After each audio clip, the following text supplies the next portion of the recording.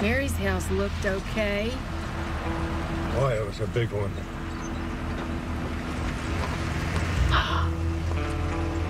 Oh, Connie, I'm so sorry.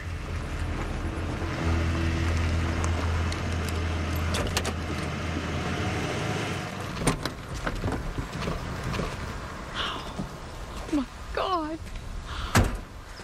Oh, no one was in there. That's the important thing. Mandy and the baby could have been home. But they weren't. It's just stuff, right?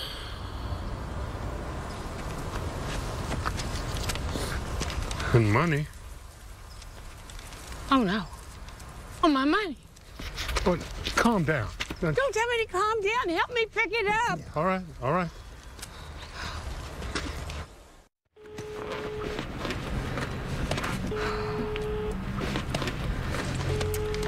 No one's answering at your Meemaw's house, see?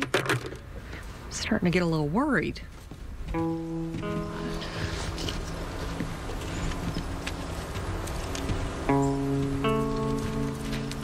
Hey, look at this. Me as a baby. It ain't even cracked. That's great, Georgie.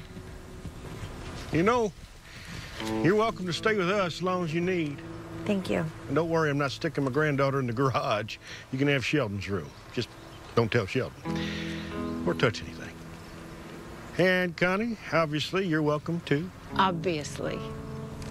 But I'm sure that Dale was about to offer. I was gonna. I'm just taking a break. So, if we find any jewelry, is it like a finder's keeper situation? No. Here. Connie, I am so sorry. Thank you. I want you to know I'm not going to do anything about what I saw today. You've been through enough. It's been quite a day. Why don't I give you a hand here? Anything special you're looking for? A box of Raisin Bran.